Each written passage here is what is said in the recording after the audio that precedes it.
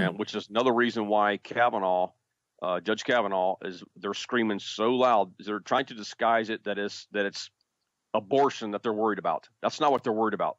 They want a solid 5-4 vote for the military tribunals, because if you notice the line of questioning for Lindsey Graham the other day, he said, hey, if someone who's a civilian commits treason, does it fall under civil or military? And he said military.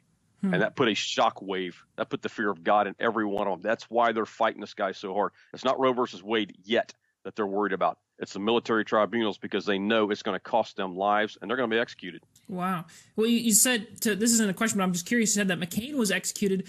Obviously, there's a story going around that he had brain cancers. That wasn't it? Right.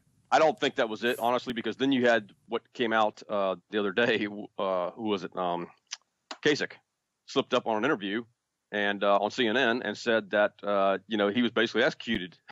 Congress, though, it's like 24 hours since John McCain was put to death, and look at this circus of a hearing.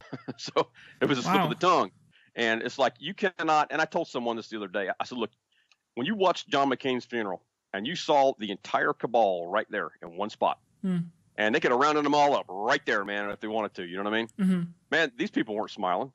I mean, they knew. But John McCain was a prophetic marker in time that we have moved from judgment to justice is now being served, period. And they know it. And they know that if they don't do something to stop this, they're next. So because John McCain was the number 3 guy. You had Barack Obama being number 1, Hillary Clinton being number 2, and John McCain being number 3.